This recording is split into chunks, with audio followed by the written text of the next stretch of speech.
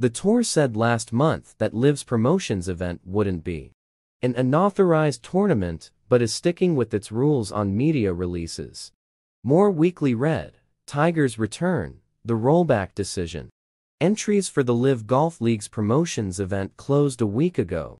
But so far, the field for the tournament, which will determine 3 players who will join the league in 2024, has yet to be announced.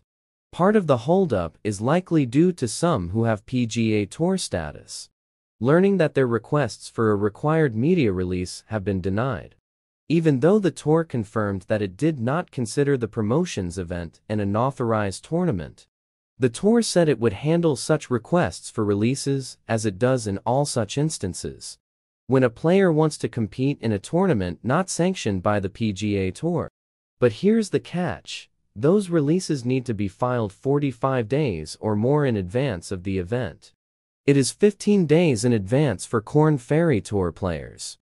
It appears that some who have requested such a release were within that window, and the tour is sticking by its rules.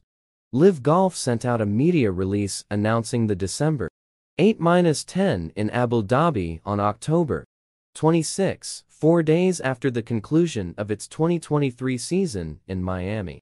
It is unclear if players had been prompted to enter prior to that date, but it was 48 days in advance of the event, meaning players had to request a release quickly to fall within the PGA Tour rules.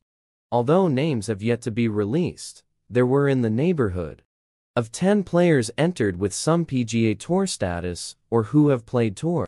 It is possible some will now drop out as they face the possibility of a fine and/or a suspension if they elect to compete without getting the release.